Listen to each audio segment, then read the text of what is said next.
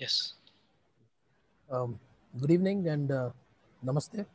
Welcome to this, the 37th episode of Guru Manthan, a series of 50 discussions with educationist thinkers happening every Saturday, 7 p.m. to 8 p.m. As you all know, the Guru Manthan talks are organized under the aegis of the Vivekananda Institute for Leadership Development, VLEAD, which is an initiative of the Swami Vivekananda Youth Movement. VLEAD's mission is to develop human and social capital for nation building by enhancing the potential of individuals and institutions across the development sector.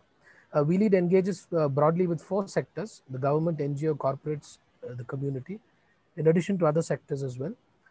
Guru Manthan is a platform for teachers to share, discuss, debate, and learn about diverse perspectives and practices in the field of education across the world.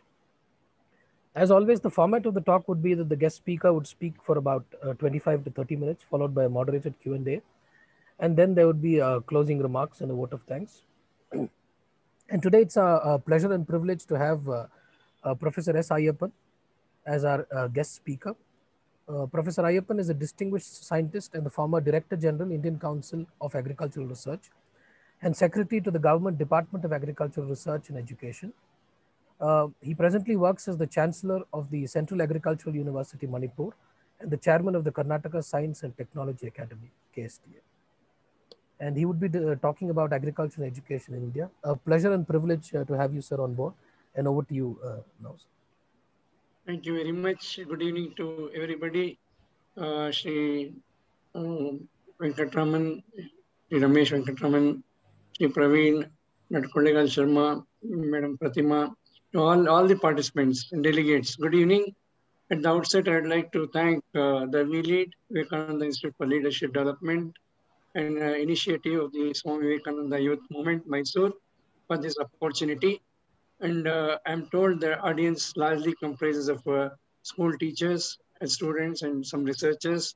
To all of you, a warm welcome and greetings to this interaction. This is an interaction session that I would do with a set of slides. And welcome to this theme of agriculture and education in India. We're all familiar. Many of us come from rural backgrounds, and we are aware of the agricultural patterns in our villages. And today's topic, though it's mainly focused on education, all of you are educationists, we thought we'll bring a flavor of agriculture and farming to you. Because without agriculture, there is no culture. All of you would agree. Best of the cultures is agriculture.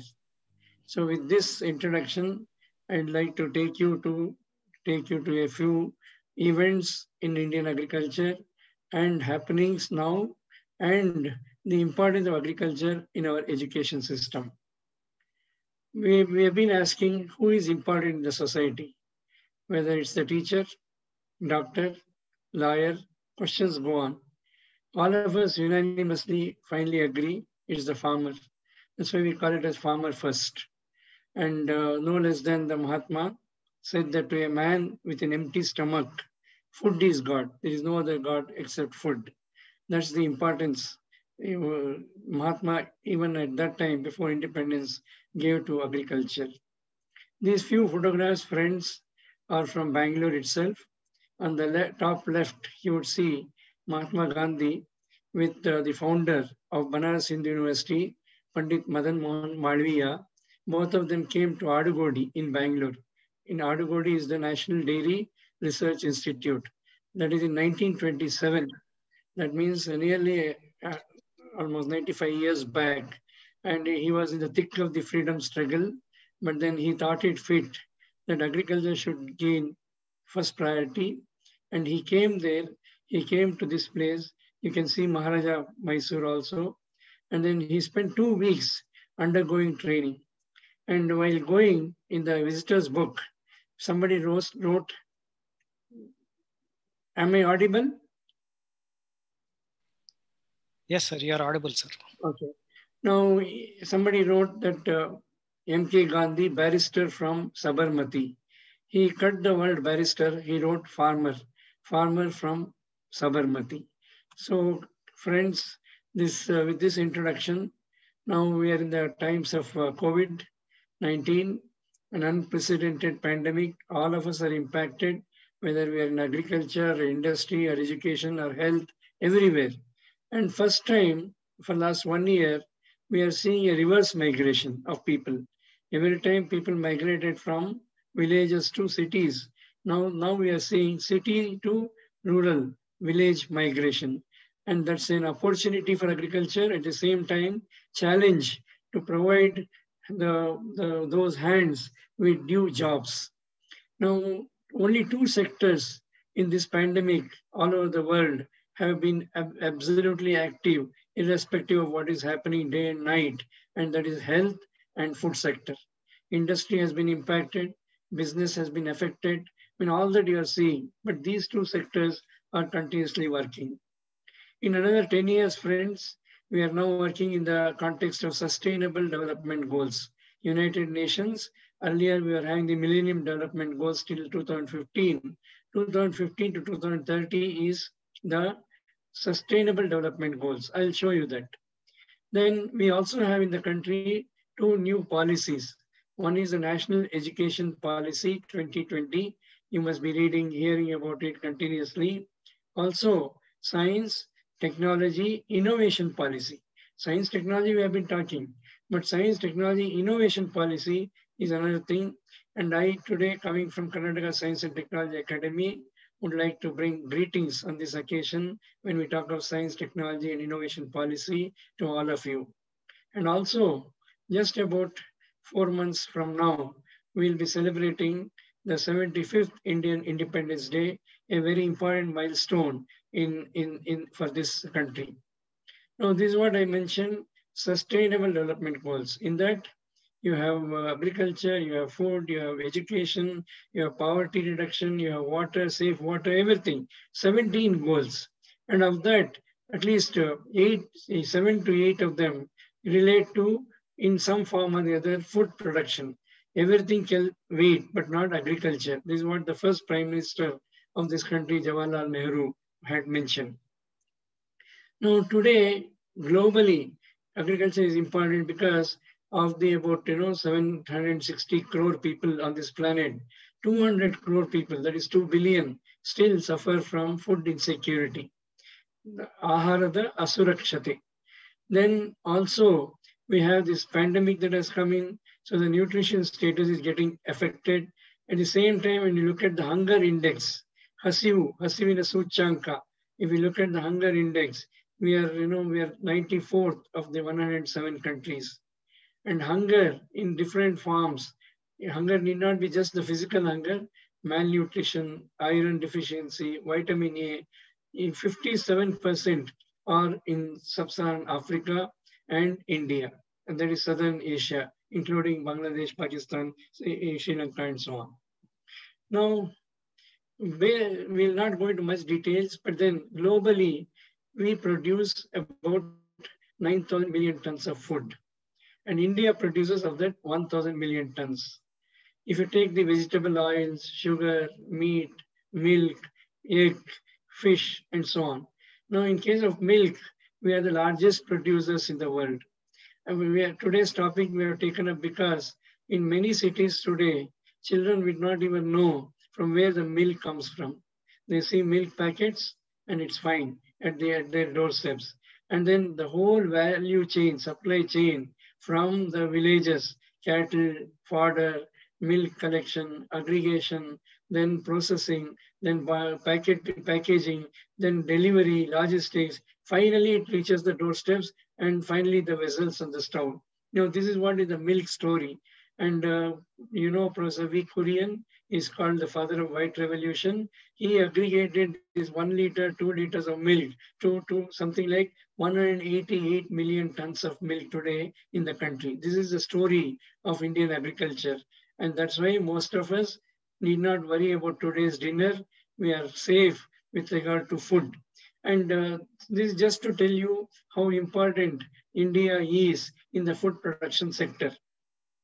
Now, when you look at India, the global population of the global water, we have only 4% water, only about 2.5% of land, but human population nearly 18%.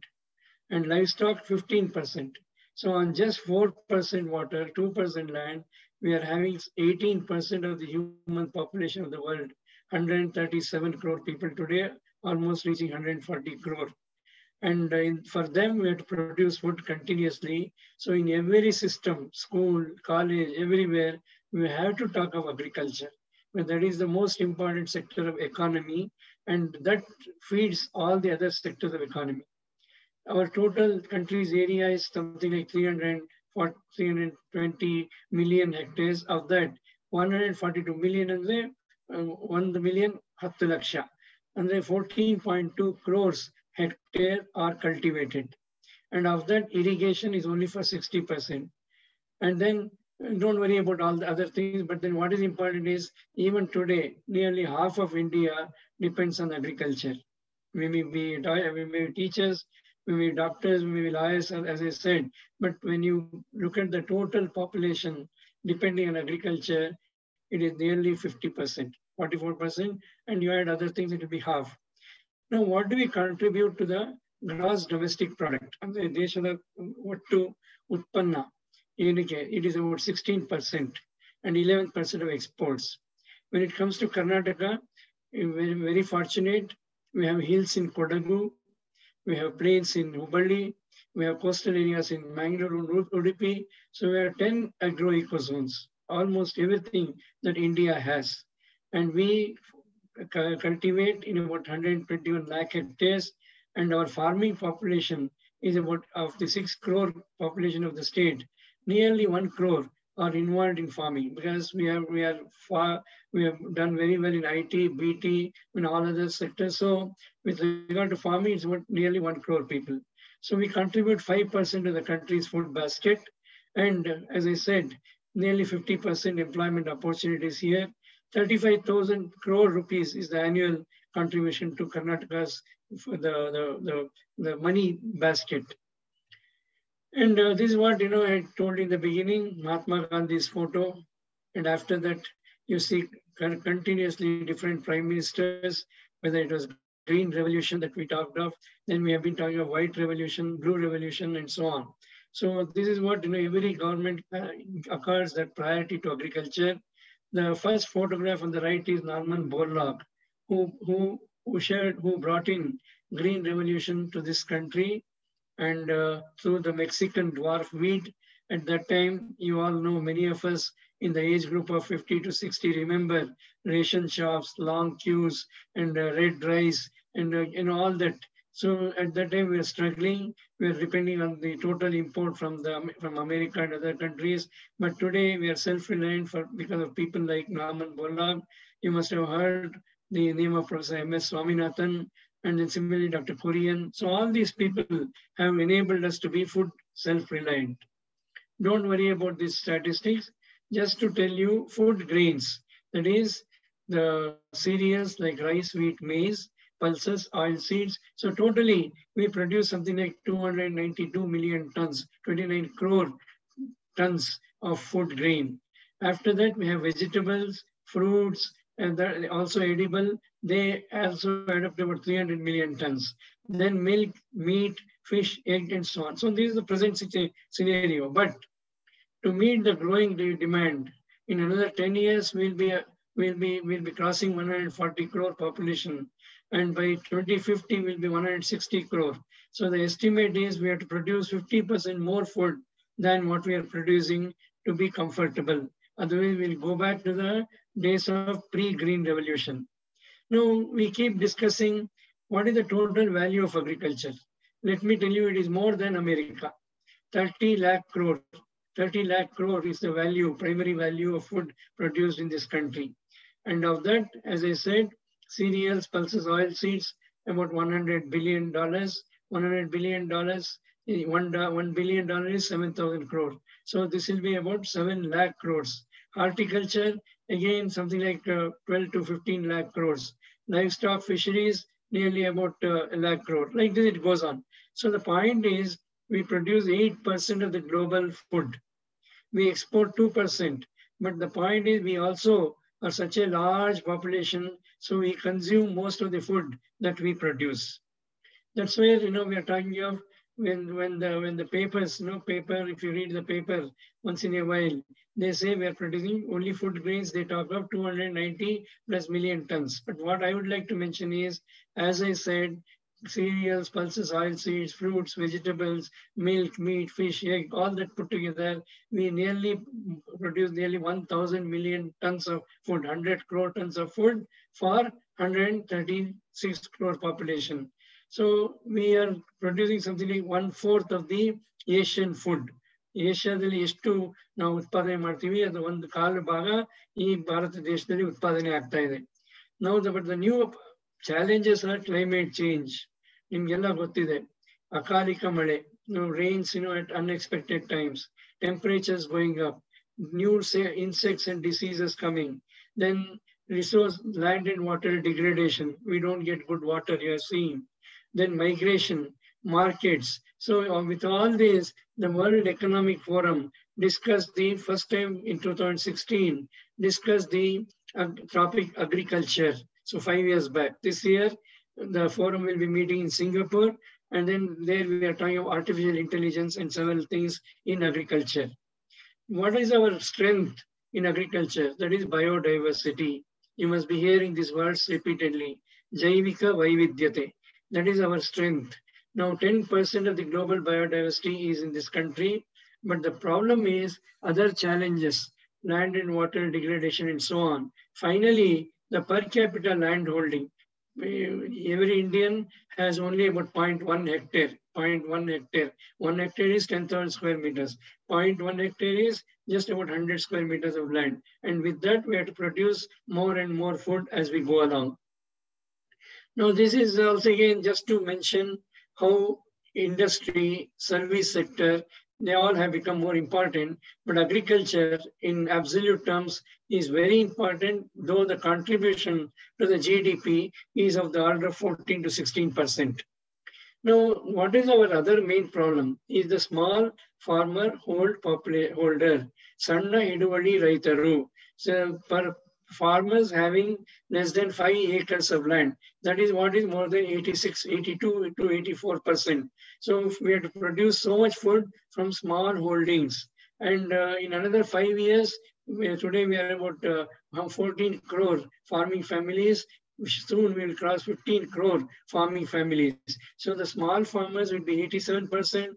They'll be having nearly 50% of the land, but food has to come from these small holdings, whether we like it or not. Many of us in the villages, we have seen how land gets divided every time a family divides. So these are the challenges that Indian agriculture has.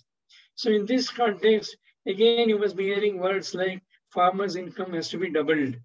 More income has to come. How do we do it? Integration between, say, for example, between crops and livestock, between rice, fish, milk, that is cattle, or maybe sheep, poultry, bring all those things together.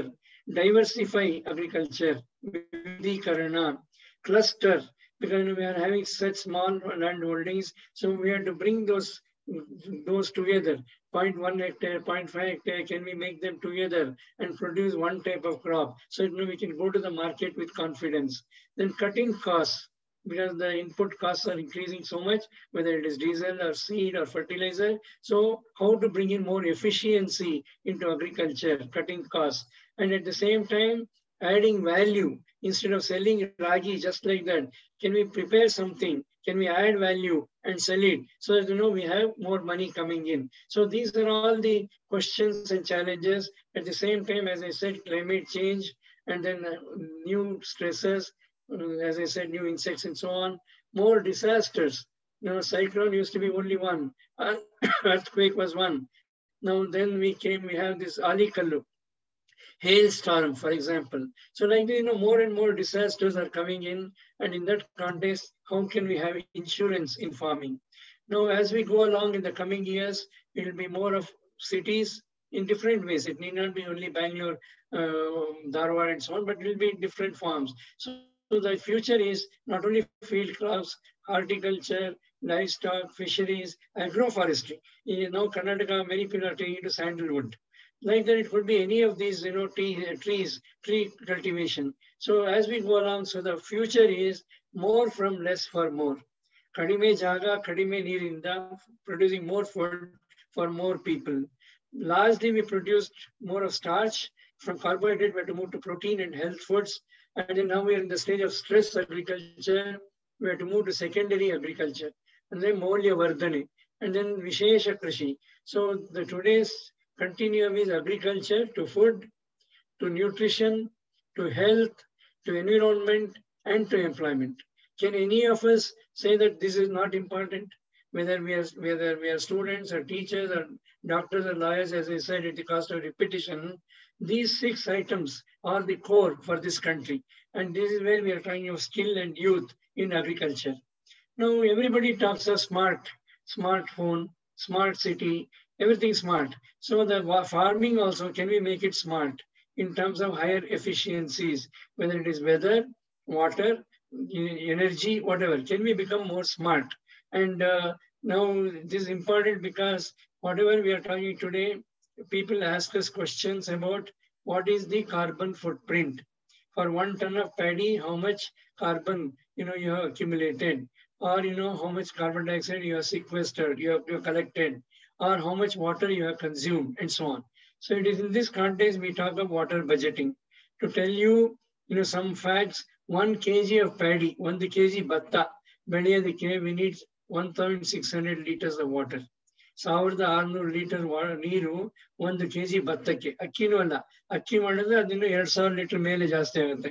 So that much of water we consume. So this just to tell you the water footprint and how we can become more smart to having more efficient crops, having better systems of irrigation, and seeing that moisture is not lost, reducing evaporation, and so on. So in this context, innovations do not happen only in research institutes. It happens in villages. See, for example, across India, how people have been conserving water. And this is, along with educational literacy, what we are asking is today, science literacy, farming literacy. So whatever literacy could be in different forms. You are all engaged in teaching in schools and colleges. What we are asking is societal awareness about different aspects. And that's what is important. And you see, again, different methods of conserving water, like mulching, like polyhouses, covering land with plastics. Now, the plastic is good or bad, that's a different question. We'll come to that in some other discussion. Then also the ಜೈವಿಕ ವೈವಿಧ್ಯತೆ ಬಗ್ಗೆ ಮಾತಾಡ್ತಿದ್ವಿ, biodiversity ಬಗ್ಗೆ. ಭತ್ತ ಒಂದು ತಗೊಂಡ್ರೆ, just you take rice today, we have more than 95,000 types of rice from Kashmir to Kanyakumari. I mean, you all have seen white rice and red rice, black rice you must have seen. I have seen even green rice in Chhattisgarh. So this is the variety we have. Or when it comes to things like brinjal or maize, these are all the diversity we have that we try to domesticate, breed, cultivate, and then enhance the productivity. Similarly, today we are mainly worried about protein, and for vegetarians, almost the only source of protein is milk and pulses. ದ್ವಿದಳ ಧಾನ್ಯಗಳು. We used to import, but today we almost have come to a level of self-sufficiency in pulses, but oil seeds is still a concern. You must be reading about palm oil. We still import more than 50% of the edible oils. We mainly produce only groundnut oil. We all eat in Karnataka mostly. We all mostly in our food. Soybean oil in central India, mustard oil in northern India, coconut oil in Kerala and other places. So apart from that, palm oil has become very, very important that's what we are importing today. Now in Karnataka, for example, millets are very important. ಅದು ಜೋಳ ಇರ್ಬೋದು, ಮೆಕ್ಕೆಜೋಳ ಇರ್ಬೋದು, ರಾಗಿ ಇರ್ಬೋದು. So these kinds of things. Now these are all becoming very important foods. In fact, including in midday meal scheme, we have been emphasizing their importance. We don't call them as just the ordinary cereals. We call them as nutri-cereals. Cereals. Similarly, so many things that we were eating in the villages earlier are not in the public distribution system. So they are going out of food consumption. So that's where we are talking of the orphan crops to future crops. ಅನಾಥ ಬೆಳೆಗಳಿಂದ ಅದನ್ನ ಭವಿಷ್ಯದ ಬೆಳೆಗಳು ಅಂತ ಕರೀತಾ ಇದೀವಿ ನಾವು. So these are many things that that are coming back to our systems. And also, in spite of the gross food production, we have deficiencies of vitamin A, iron, and so on. So there are efforts at fortifying like we fortify salt, with whenever we find deficiency iodine and so on. So similarly, in case of food, these are being enriched. These are new approaches of biofortification. Similarly, you must be hearing about organic foods several times. Karnataka also very important organic state, organic food state. And then people have been asking, so organic foods are good, but to meet the entire demand of so much of population, only organic may be difficult. So we need to use fertilizers, of course, in measured terms, not excess. And this is a picture about organic foods. Now, horticulture, I just mentioned, again, very important. Fruits, vegetables, and then floriculture, flowers is another thing. And also spices, plantation crops. I mean, these are all very aromatic plants, medicinal plants. So it is more than 300 million tons, 30 crore tons of fruits and vegetables and other things being produced. And in that, Karnataka is known as a milk, silk, horticulture state. We produce milk so much, silk so much, and also fruits and vegetables so much. So these are all just examples of what all we are producing, including potato people grow in Karnataka, though it is a temperate crop. Now, plantation crops, we all know, those coming from coastal areas or, in anywhere in across. Here you have seen the kind of coconut plantation, then also the tuber crops, different types of Gensu, Amorphophallus, Choronagete, and then so different methods have started. Similarly, spices are very important for both the trade and health. And now high value agriculture, that is where is horticulture coming in different ways, where we are getting 50,000 rupees per acre in Ragi. Same plots are being used for floriculture with at least 5 lakh rupees. That's the kind of change that is happening. Or nowadays we have nutri farms, designer crops. You tell what crop to be grown and what type of nutrition should be there, and people would accordingly have designer crops brought in. Or nowadays, new trends, we need not have a plot of land. Even in water, we grow crops. They call it as hydroponics, aeroponics, vertical farming, growing vertically. Need not be, if we don't have land, grow vertical with different methods. And also similarly, we call it as terrace farming. And that's where, the interesting items coming up. And this is where we have a connect between agriculture to food, not just food. Today, it is nutritional foods, health foods, functional foods for different ages, for different groups of people. You can get today very specified food products for different age groups or health issues and so on. Now we also have problems with regard to pests and diseases. You must be hearing about it. New insects coming in. ನಮ್ಮ ಹಳ್ಳಿ ಸುತ್ತಮುತ್ತನೇ ಹೊಸ ಕೀಟಗಳು ಬರ್ತಾ ಇರುತ್ತವೆ. Insects are important for both pollination, for higher production. At the same time, some other insects cause damages. So that is where we are talking of integrated pest management. Also, in our agriculture today, other issues are, it could be elephants coming in, it could be nilgai, blue bulls in North India, in South India, monkeys, boars. So there are different problems. People are addressing them with different methods, but there are issues in agriculture. Coming to dairy and livestock, as I said, 15% of the livestock, we have nearly 20 crore cattle, 10 crore buffaloes, 14 crore goats, 6 crore sheep, and so on. So we are a very rich country with regard to livestock, and that's what is giving us both protein and also income. Because just from paddy and ragi, we don't get that much, and that's where we are now talking of milk availability and egg availability and so on. So this is what is happening across the country. And then this is where we also talk of indigenous breeds. Namde taligalu, namde hasu taligalu. You must have heard about this also, about indigenous breeds, while we have the exotic breeds, Holstein Friesian and so on. But many of the Indian breeds, Gir, Tharpakar, Red Sindhi, Rati, in Kangrij and so on. So Malnad Gidda, for example, in Karnataka. So these are all being improved, so they get more milk and value for whatever we are investing on. More efficiency. This is what we said. You for every kg of fodder, how much milk do we get? So these are the kinds of calculations that are done. So from poultry to cattle, lot of improvements that are going on. Now, when it comes to fish, we produce about 14 million tons of fish. Karnataka, fortunately, also has a coastline 300 kilometers. So we produce both sea fish and freshwater fish. I won't spend much time on this, but it's a very upcoming sector. Aquaculture, people are taking to diversify agriculture in different ways. And then our estimate is today, in another 5 years, we'll reach 22 million tons. And 10 years, we'll be 25 million tons of fish. We also earn 50,000 crore rupees.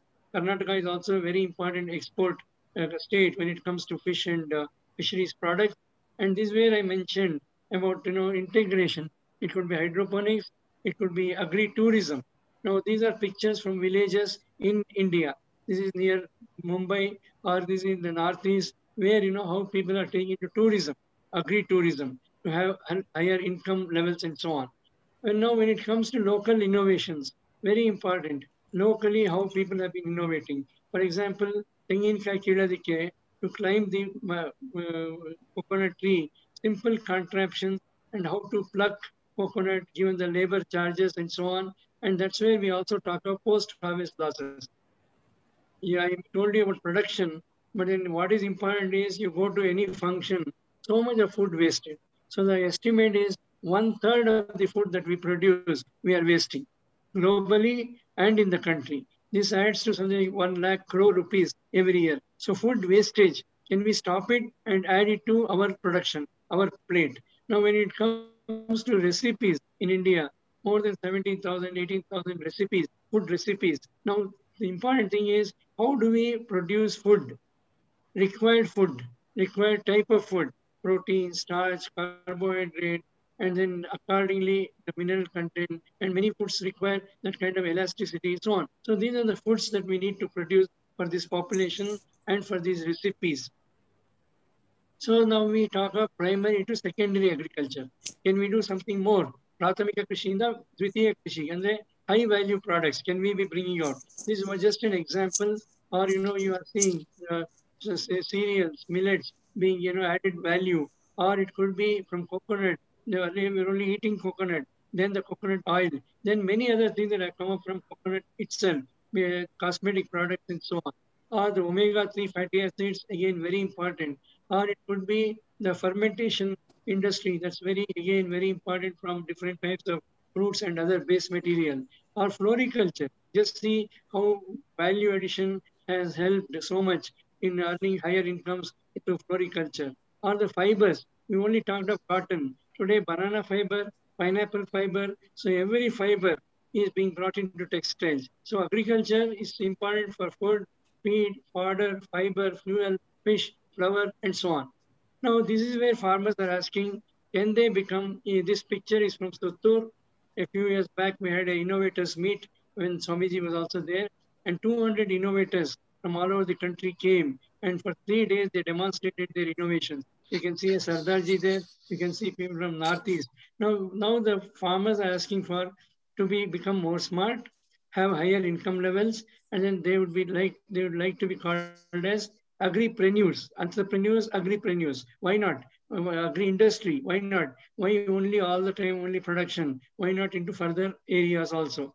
This is a few examples of innovators in our own state. For example, Chamarajanagar, we always say low rainfall, very difficult. But even there we have seen how farmers are innovating agroforestry and other things. So in just 1 hectare, more than 3.5 lakh rupees.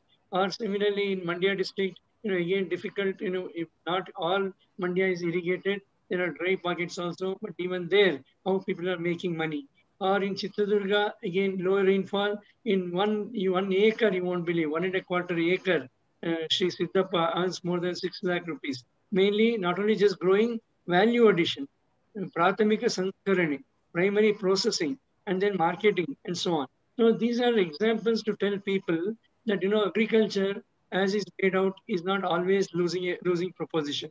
If we are sincere, if we are in the plot and the farm all the time, I have not seen any farmer losing. If we only sow the seed and go away and then come after 3 to 4 months, naturally there won't be any crop. That is the story most of the time being made out. Now again, you see, these are pictures from urban elite taking to farming. It could be in Assam, hydroponics in Bangalore, terrace farming in Cochin, or it could be internet farming in Tumkur.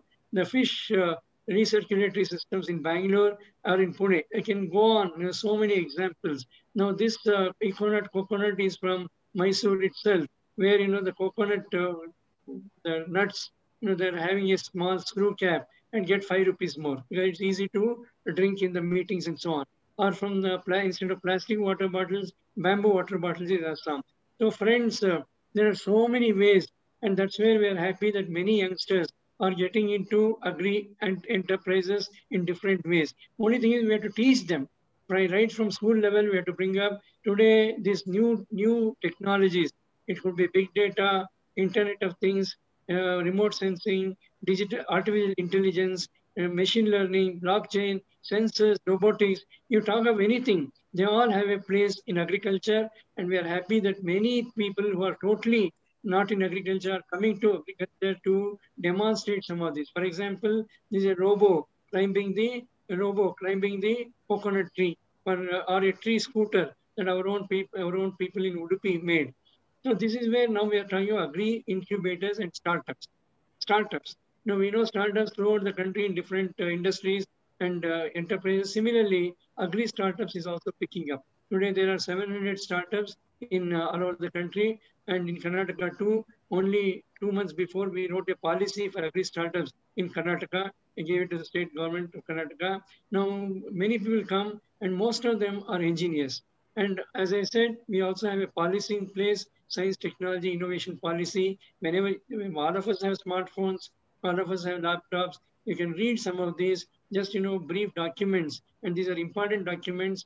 And then are the intellectual property management, because this is important. If we innovate, how do we protect intellectual property? Fortunately, we have a policy in place. And as I said, we also have the national education policy. Of course, I understand, most universities will be concerned. No, national education policy 2020, right, start from LKG onwards. You must be seeing the change in the pattern, that we had, like 10 plus 2 plus 3, that is being rediscussed. When it will be introduced is another thing. But as teachers, we all should be aware of the national education policy. And in that context, agricultural education also. Normally in this country, we used to talk of science, technology, engineering, and management. But with a lot of discussion, we have made it a stream. Science, technology, engineering, agriculture, and management. Why not? 50% of the country's population is dependent on agriculture. Why not STEAM? So very quickly, last few slides, we have nearly 1,000 universities, nearly 40,000 colleges, nearly 10, more than 10,000 institutions of different kinds. Now, this is what is, very quickly, this is what is happening. But when it comes to agriculture, we have more than 75 agriculture universities, and the British started agriculture education in terms of polytechnics. They started middle schools, high schools. Maharaja of Mysuru ಮಹಾರಾಜರು ಬೆಂಗಳೂರು ಹೆಬ್ಬಾಳದಲ್ಲಿ ಒಂದು middle school ಶುರು ಮಾಡಿದ್ರು agriculturally. ಅಂದ್ರೆ ಅವಾಗ ಅವರಿಗೆ ಗೊತ್ತಿತ್ತು ಎಷ್ಟು important ಕೃಷಿ ಅಂತ. ಸೊ ಅದು ಇವಾಗ ಯೂನಿವರ್ಸಿಟಿ ಆಗಿದೆ. GKVK ನಾವೇನು ಹೇಳ್ತೀವಿ, that school has become today the university of agriculture sciences Bangalore. That was the vision that people had at that time, whether it was Sir MV or Maharaj of Mysore and so on. Now, this is definitely not very important for this discussion. Now, coming to this, what is important? Why agriculture only as a course? Only BSc AG, MSc AG? Why not in every school, every college? You would not believe. I am asked questions when we travel outside. I went to America, visited some schools, high schools, went to Australia, visited some schools. They asked me, you are a developing country, you are an Asian country, food is very important for you. You are in tropical system, food productivity is much higher, because you can imagine in America nobody can grow more than one crop, whereas in India we can grow 3 crops. 2 crops are common. ಮೂರು ಬೆಳೆ ಬೆಳಿಬೋದು ನೀರಿದ್ರೆ ನಮಗೆ. So ಹಂಗಿರುವಾಗ why is the awareness in children's less? So I asked about their teaching method in Australia. I really saw 5th standard, they asked them to simply collect the leaves. Next week or after 1 month, they simply collected the flowers. Then after 1 month, they collected the seeds. Then after 1 month, they collected the fruits. They collect. Afterwards, they're asked to match which leaf matches which seed and which flower. I was surprised. I saw the I saw around the schools, about 2 to 3 kilometers around, whichever trees are there, whichever plants are there, whichever insects are there, they simply collect. This is not happening in college. This is happening in middle school. They said, yes, by the time our children go out of the school, they should know what is around us. Of course, nowadays we have environment classes, we have ecology classes, and so on. But here, to inculcate how important food is, where food comes from, and then they cannot ignore. They said engineering they can learn later, but not agriculture. Agriculture they should learn from. And unfortunately, let me tell you, many of our students, many of our youngsters coming from villages, we cannot milk a cow. ನಮ್ಮ ರೈತರೇ ಕೇಳ್ತಾರೆ ನೀವು ಕೂತ್ಕೊಂಡು ಹಾಲು ಕರೀರಿ ಸಾಕು. And we won't be able to. So in spite of having all the resources, we are not practical. And I have seen in many households, once we go to school or college, we should not even take the cow dung. In one ಮನೆಯಲ್ಲಿ ನನಗೆ ಅನುಭವ ಆಯಿತು. ತಾಯಿ ಮಗನಿಗೆ ಹೇಳಿದ್ರು, ಅವ್ನು school ಹೋಗ್ತಿದ್ದಾನೆ ಸಗಣಿ ಎತ್ಬೇಡ ಅಂತ. Now this we are only creating complexes in our own system, inferiority complexes when it comes to agriculture. So the prayer is the civil society should appreciate how important food is, and without food nothing can happen. We'll have to go back to import status at that time as we had. So now in schools, in fact, we have written syllabus for agriculture once a week. We are not telling that every day you teach. We used to have moral sciences, we used to have many things. So once a week, 1 hour, talk about agriculture in schools. So we have talked of rebranding agriculture in schools, special school for children interested in agriculture, vocational training. In colleges again, as I mentioned, can there be more larger number of people? Agriculture, we lost many bright students to IT-BT for about 20 years. But now, let me tell you, agriculture has so much potential, students are coming back. After SSLC, PUC, we get so many queries that I want to come to agriculture. Agriculture means not agriculture only. It is agriculture, animal, veterinary sciences, forestry, horticulture, fisheries, silviculture, agroforestry. So like that, there are so many branches. But the awareness in the society is still so low. Agriculture means, simply sowing some seed and harvesting something. But that cannot happen. So through this lecture series also, we would like to, in fact, Swami Vivekananda youth movement, I'm so happy that you have arranged this. You go to any Ramakrishna mission ashram anywhere in the country, they take village as the starting unit, agriculture as the starting point, and entrepreneurship starts from villages. That's why we are talking about entrepreneurs. So attracting and retaining youth in agriculture, we call it as ARIA, in schools, colleges, and entrepreneurs. Enterprise is very important, and your role, you may be only 20 people today, 30 people today, whatever it is. Your role is very critical. Talking about agriculture, now and then in schools, in important meetings, in annual meeting or school days and all that. Talking about agriculture itself will excite students to take to agriculture. Now, last 1 or 2 slides is now Samshodhakaru, researchers in this country are very less. Why we are not progressing well? We have only 10 lakh ಜನಸಂಖ್ಯೆಗೆ only 255 ಜನ ಇದ್ದಾರೆ ಸಂಶೋಧಕರು. Only 255 researchers per million population, whereas the global average is 10 times more. And that's where we have to excite youngsters at the middle school level, at the high school level. High school level, these 6 years, 5th to 10th, we have seen is very, very important stage. After that college, there will be many other diversions. So if we can make some imprints on the minds of the students as teachers, we would have done a great service. Yes, everything is important. Physics is important, chemistry is important, biology is important, mathematics is important. At the same time, agriculture is also very important. With these words, what I would like to say is we have to have an inclusive growth. Farmer should be our partner. Agripreneurship should be in education. ಆಮೇಲೆ ಹಳ್ಳಿಗಳಿಗೆ ಕಳಿಸೋದು, student exchange, ಆಮೇಲೆ happiness. ನಾವು ಏನಾದ್ರು ಮಾಡಿದ್ರೆ we should be happy doing it, and that's what is important. Finally, what we are looking at, sustainable agriculture through everybody's efforts, science, sense, and skills. Skills are very important today. Today we are bringing out students in lakhs and crores, but no skills. This is becoming very, very risky for a society like ours. Skills at the hands. So the heart, head, and the hands are very important. And that's where we are talking of the farmer. He also says I need profit, right? But I also need prestige. Gaurava. So, Samadhili Gaurava Beku. Prestige in society. When all other countries around the world are no, they respect a farmer. But in our country, we take him almost as granted that anyway he can produce, he should produce, and we'll buy. We cannot buy. If he doesn't produce, we cannot buy anything. So let's have that respect in our minds, and then we wish everybody a healthy and happy India. Thank you very much for your kind concern. Only to say that agriculture is everybody's business. It's not only just the farmer or a few teachers or researchers. Agriculture, just as we each one has to eat food, agriculture also is everybody's business. Thank you very much. Thank you, sir. Your presentation highlighted the vastness at the expanse of the field of agriculture. Many of us, including myself, we hadn't thought of agriculture. The scope of agriculture included so many things. So we'll open up the session now for a few question and answers. Melly has a question to start with. Thank you, Praveen, and thank you, sir, for a comprehensive view on the state of agriculture in India.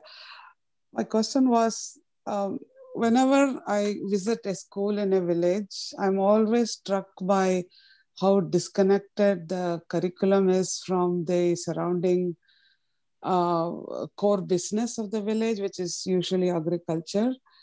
And you are highlighted that agriculture should be also taught in schools and so on. But I wonder what your comments are, if you're able to take it one step further, and even when you're teaching all the other subjects like physics or chemistry or biology or history, if that can be integrated with agriculture. For example, if you're talking about an example of a class in physics on light, shouldn't that be related to agriculture in some way instead of in something else that may be unrelated to the child because the surroundings are really agriculture focused?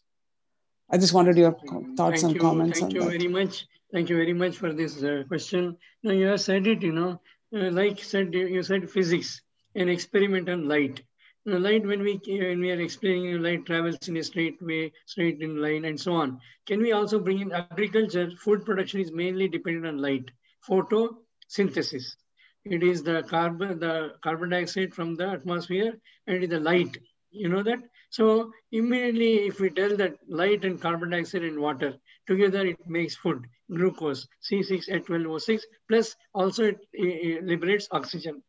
This photosynthesis process is so very familiar, common to every high school, middle schools, high school student. So if we can relate it to agriculture, how food production depends on this, as you said. Similarly, we can start with simple things. Bring say a few seeds, germination. How it germinates, we have experiments in botany or biology classes, but it stops there. It doesn't further related to the happenings in the field, how there are different types of plants and so on. So we don't expect too much, but as I said, at least once a week, 1 hour dedicated talk on different aspects of agriculture. In fact, we have written syllabus for this right from 8th standard to 12th standard, 1 hour. We have given it to the Ministry of Education in Delhi, and let's see how it goes. Thank you very much. Thank you, sir. I had one question, sir. Whether if you look at the focus of the country now, whether it is water, sanitation, hygiene, or vocational skills, including agriculture that we speak about now. In some context, if my belief is that if we teach science properly, in the true sense of actually being explorative and comprehensively, actually talking about environmental studies to the concepts of science properly, we don't need an additional subject on, let's say, ecology or an agriculture or water sanitation or personal hygiene or health education and so on. Any comments on that? Thank you. I'm not an educationist to say much on that, but a limited point is, yes, you are right. If we are able to relate anything that we teach to something beyond that's happening outside the classroom in the society. That would serve the purpose. But today what's happening is we are neither teaching a strong basic science, nor taking the entire applications to the mindset to the attention of the students. We are teaching something, so for they also find it difficult to kind of they are searching for relevance of what we are what we are learning. So that relevance portion, if we can bring it in every class and say that of course I see some textbooks where they have tried some of these things, but then as a teacher, that's why we require a lot of reorientation to the teachers also. I mean, that's where SVUM and others should do a job. That whatever we teach, yes, there could be without application, we will not be doing anything. Even in research, what's happening is they ask us for applications. Otherwise, good enough, you keep publishing papers. Thank you very much. That's the way we are, because the economy, the money is so, is so valued that for every investment we need to have a return. So similarly in education also, if we are able to relate everything that we teach at the end of the class, as you said, 5 to 10 minutes, we bring in a few things that before the eyes of the students with regard to applications, it would serve the purpose. Thank you very much. Thank you, sir. So one of the issues that we seem to be facing is that children of farmers themselves don't seem to be getting back into the same kind of, they don't get into the agriculture sector. And the second issue is, you also brought up the fact that the people who have had people from IT backgrounds have gotten into the in agriculture sector also. They small farms that they are they bring. But what I wanted to know is, we don't seem to be integrating all of these things into one consolidated plan, or because one of the other issues also being that if 40% of the people are involved in agriculture, it also means that per capita production also is very low as compared to others in terms of. So how do we align all of these together, and also how do we encourage children to actually look at agriculture or that itself as a viable career option, given that Thank you. Yeah. Thank you. 2 points to start with, Mr. Venkatraman to Mr. Ramesh. One is the drudgery associated with agriculture. As I said, I gave an example. The mother says, was shouting at the son, don't pick up cotton because you are going to school. Then he might have had to retort. What if he goes to school? What is wrong in picking up cotton? That was the so the mindset that we have, that farming is associated with drudgery. Second point, after all, we do anything for the income that we get. Now, it is not that there is no income in farming, but the way land is getting divided in this country. See, if a family, if they have 5 acres of land, if they have 6 cattle heads, no question they are much better off than any class 1 officer in the government. But today, because the land is getting divided so much into fragments, so naturally the income from those lands are going down. So these 2 points, drudgery and the income perception that income is going down. So these 2 are forcing people to send to other vocations. Now we have been assessing what is the farm income, what is the non-farm income. See, earlier we used to have everything from the farm. Now the non-farm income, maybe he goes for a security job, maybe goes for a government job, goes to a petrol pump, goes to a hotel, and whatever. So now that is becoming 1/3 of the family's income is coming from non-farm. Even if I'm a farmer in Mandya, one of the villages, I go to Mysore, I go to Mandya, and so on. Now these 2 problems. Now next question is the efficiency in farming. Because the youngsters are going away from farming, only old people are left. With the result, it's a kind of a vicious circle. I don't invest, I get low income. Low income, I don't invest. Invest is not only in money, in terms of money, in terms of the human labor also. There is no efficient labor available. Now we are bringing up some of these points, and I must tell you, we have seen many youngsters after having seen the cities where they have been earning 500 rupees per day, going back to villages. These examples are there. Second thing is the IT persons, they kind of looked at the health sector, they looked at the industry sector, and they almost have done everything there. And now they think that agriculture is a huge canvas. What is the scale that they have? 50% of the Indian population. Second is the steps that are involved, which can be easily brought into some processes in IT, in IoT. So these are the potential that they are seeing. But having said this, I must also tell you, agriculture graduates are still to come into startups in a big way. It's the engineers who are coming in. And in a way, it is good because one thing that is lacking in farming in India is precision. Precision is not there. So when engineers come in, they bring that element of precision. And why precision is not there? Small farms. If I bring a tractor, I need 50 hectares to be viable. If I have only half a hectare, half a hectare, half a hectare, by the time I move the machinery to another plot, my efficiency is lost. That's where we are talking of clustering, aggregating the resources, aggregate at the resource, aggregate at the input, aggregate at the market. So, you become a kind of, you can command the market. These are the points that are being brought up in Indian agriculture. Thank you very much. Melly has a question. Sir, you mentioned developed countries and how agriculture is included in the school curriculum. I was also thinking that I've also observed in developed countries one interesting thing, which is the courses offered in the colleges will be very local to the needs of that community. Like, for example, if you take Sargur, where SVYM is located, and they have been adding +2 courses. Some schools have become PUC, +2, have been added +2 classes. But they are added with either the standard arts curriculum or the standard science curriculum, whereas an agriculture region like that should have an agriculture course, and agriculture university should be, geographically situated where there is a need. So it's easier for students to attend also, rather than having to come from Bangalore or Chennai or some other big city. So I just wondered what your thoughts were on that, and whether there are policies that are being put in place for that. Yeah, thank you, madam. I must mention that, as I said, there are 75 agriculture universities.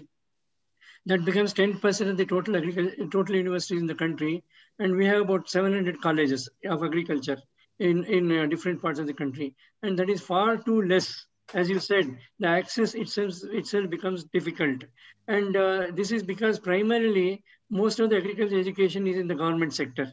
Now only the private sector has started investing. Like as much as they did in engineering and medicine and management, that kind of investment has not happened in agriculture. But now states like Maharashtra, there is a lot of private investments, corporate staking to agriculture schools in remote areas, and to some extent Tamil Nadu also. So we think in the days to come, realizing the potential of agriculture, we think there'll be more corporate houses coming. As they have come into agriculture business, they would also come into agriculture education. And you are right, to have, just for, learning a few. Of course, we have what is called as Krishi Vigyan Kendra in every district. Farmers Science Center. There's one Krishi Vigyan Kendra in every district of the country. So farmers normally go there, learn a few skills. But as you said, this effort is required at a much, much higher level. That's where more polytechnics, more schools and colleges are being talked of. And maybe in the years to come, this would improve. Thank you very much. Sir, you mentioned about some innovations happening, and but for your presentation, many of us would not even have heard of them. While we hear so much about the negatives of or the bad things of agriculture, about farmer suicides and all, we don't hear so much about the positives. So can you highlight one or two cases where we see that in schools, IoT is being introduced to the adult tinkering labs, and there are opportunities at school level also for kids to actually participate, get more hands-on.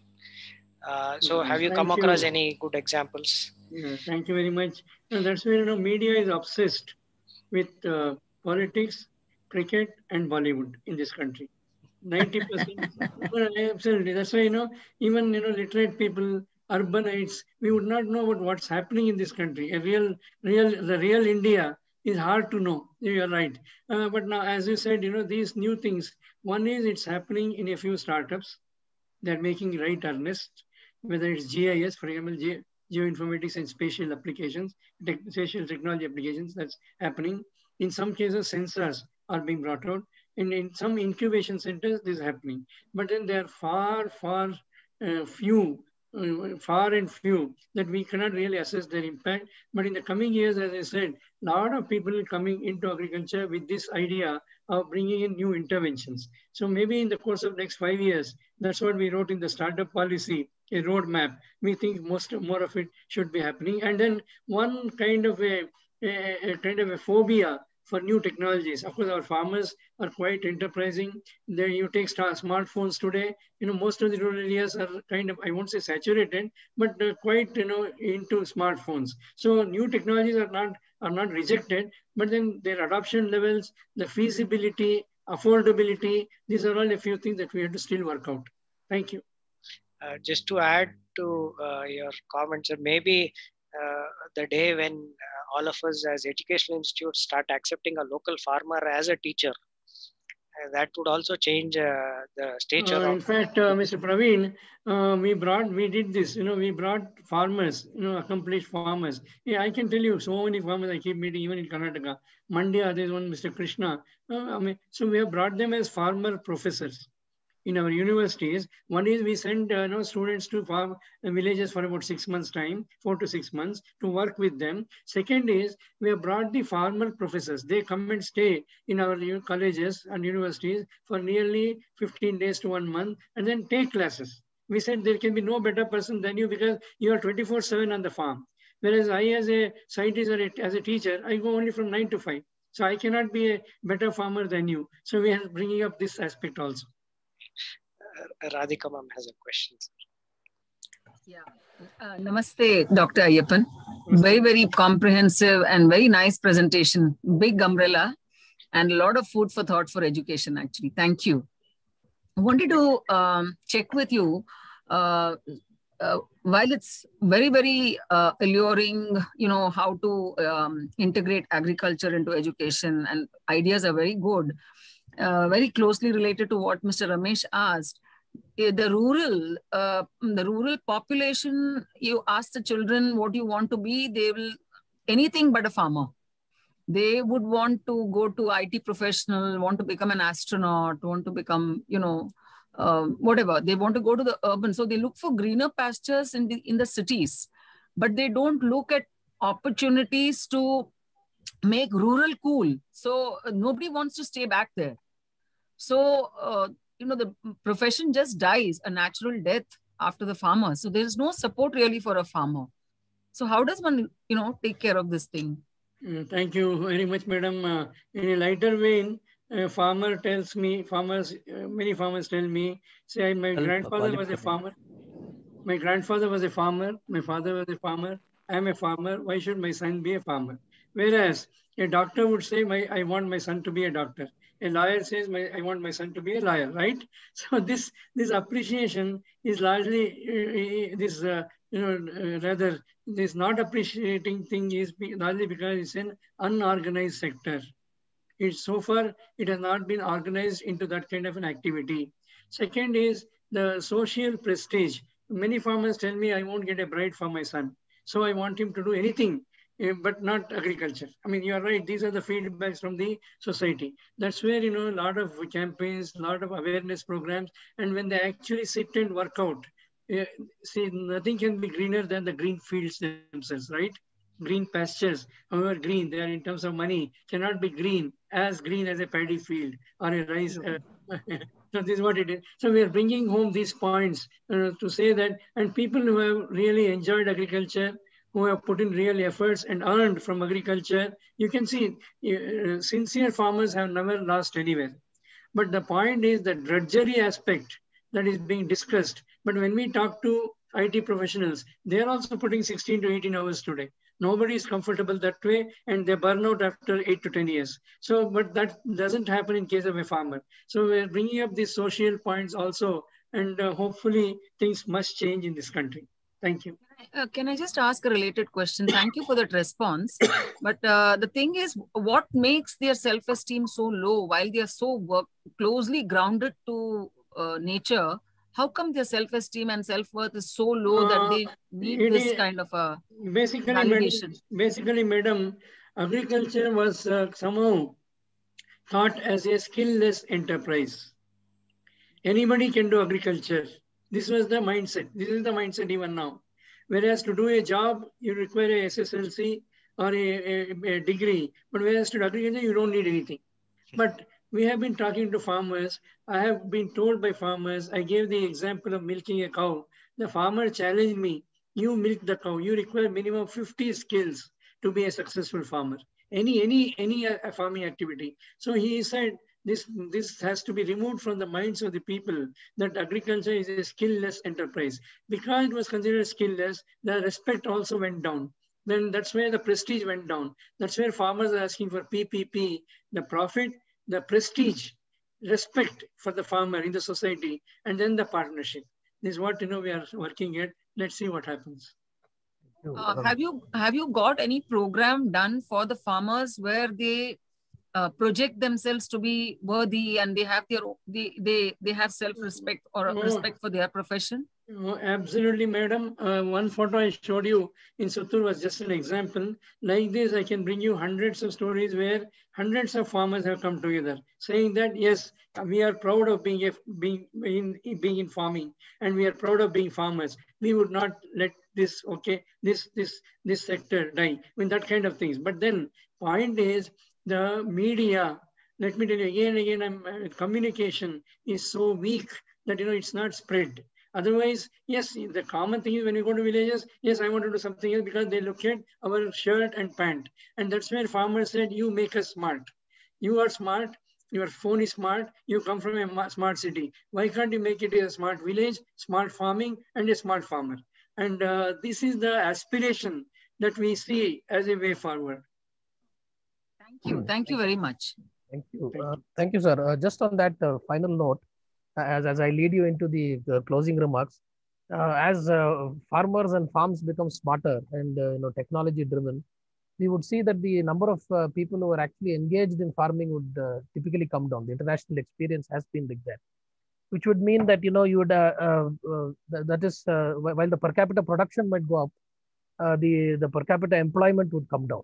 So is that something that you're also looking at in terms of avenues? And absolutely. Then lead into the closing remarks for. Absolutely, Mr. Ramesh. I'll take 1 minute. Yeah. See, farming has been largely identified with only one aspect of farming, that is production. Of course, the government of India campaigns were also earlier like that: grow more food, grow more. So only growing more. But now, that's why I said 75 years of Indian independence. But then now we have brought out in farming, which are all the sectors that we have. It could be input management. I did not show that slide. Input management, just bringing seed, fertilizer, water, power, that itself is one sector. Actual farming, that is, sowing seeds, irrigating, and then that is one sector. Plant protection, animal health management is another sector. Harvesting, mechanization, bringing in these new technologies, another sector. Post-harvest management is so very important. That's where I talked of post-harvest losses. Silage, it could be some of those processing. Then it comes to storage, proper handling, packaging, value addition. So we have brought out, so from seed to market, ಬೀಜದಿಂದ ಮಾರುಕಟ್ಟೆವರೆಗೆ, from seed to market, we have projected at least 100 different possibilities in farming. And that's where now we are talking about secondary agriculture. Primary agriculture is only producing food. But actually the farmer has to be involved from seed to market. And that's where he has hundreds of things. And that's where people, the children, the youth are coming back. They thought farming means getting into slushy mud, sowing something, and after 3 months harvesting. No, I won't like that job. But then farming has so many more things outside the farm. And this realization is slowly dawning on, and I'm sure, this thing will be appreciated. Thank you very much. Thank you, sir. I think during the conversation, you mentioned that you also have a curriculum that you've structured for schools. Just wanted to know if it would be possible for you to share it with, so that at least we can definitely implement it in 2 of our schools, the VSOE and. I'll check, Mr. Ramesh. It was in Delhi. I'll try to get it and try to get back.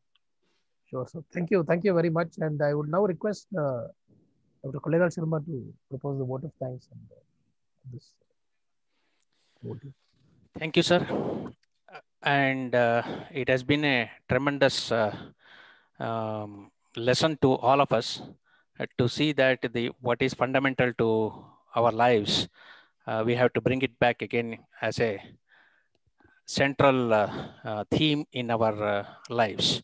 And yes, I would like to just say one sentence here. I have some friends who have taken to farming services as a entrepreneurship, and that is something that can come up in a long way. And in urban areas where they have been serving various people who are interested in horticulture or farming, but they do not have the skills. So these people as advisors or even as entrepreneurs go and set up terrace gardens and other gardens. And this is one of the things that is coming up in the urban environment, where we are talking about when we talk about employment in the agriculture sector.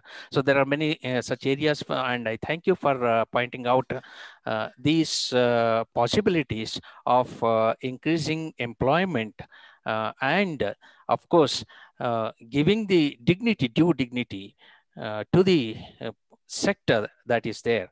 And thank you very much, sir, for sharing, for spending an hour of your valuable time with all of us and educating us on this aspect.